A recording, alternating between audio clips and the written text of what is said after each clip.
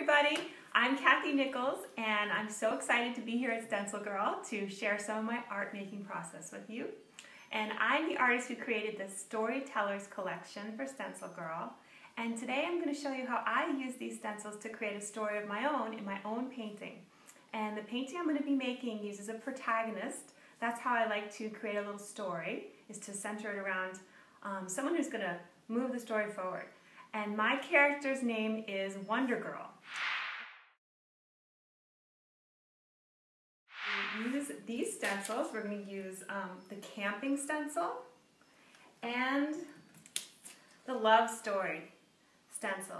And I'm going to show you how I use little aspects of these stencils to create an environment for this character. It's really fun, and you can really break apart these different little flowers and details to add a lot of texture and environment to your own paintings.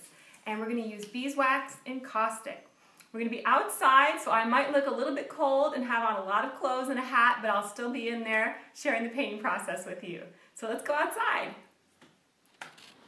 Hey, here we are outside in my outdoor studio, and I'm using the Love Story stencil flower to create like a little tree that will be hanging over Wonder Girl in this image.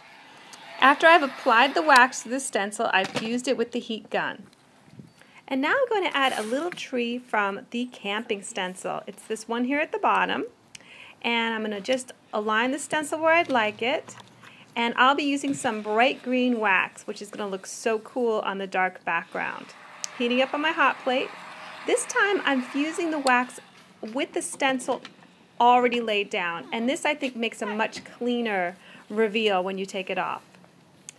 And now that I've done that tree, I'm going to mix up a darker blue, another blue color, and I'm going to use the little bird from the Love Story stencil, and I'm just going to put that little bird right over the tree. So then I'm making a friend for Wonder Girl.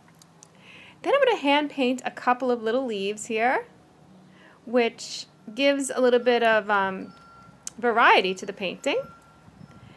And then I'm going to add over here on the right side a teal blue tree from my Love Story stencil as well, and the little moon and stars from that stencil in white right here on the top. Now that I have this cool midnight background, I've added Wonder Girl. Here she is, maybe making a wish on a star. And now I'm going to be etching into the different leaves of the tree, giving some texture and relief to the wax. And then I'm going to use the bottom of the Love Story stencil to add some white flowers. And I got to set up the stencil, and I just position it, paint the wax over it, lift it up, and see what kind of flowers come out.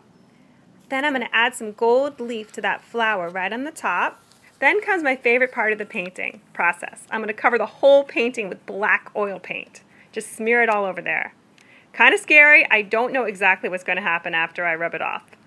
But it kind of settles in the cracks and the crevices and the etchings that I've made, and I get a new and mysterious painting revealed after I rub it off. And this is what we end up with, Wonder Girl. Thanks so much for joining me. I hope that you learned a little bit about using the Storyteller stencils, and you can see more of my work at cathynichols.com. Nice to meet you all.